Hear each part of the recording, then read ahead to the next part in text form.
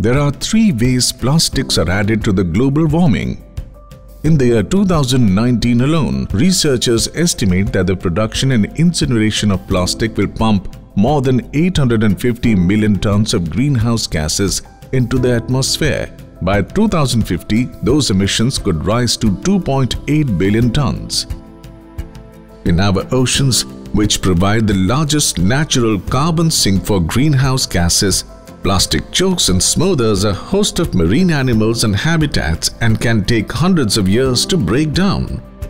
What is worse is that sunlight and heat cause the plastic to release powerful greenhouse gases, leading to an alarming feedback loop. As per a research report entitled "Plastic and Health: The Hidden Costs of a Plastic Planet," February 2019, from the Center for International Environmental Law, plastic proliferation threatens our planet and the climate at a global scale.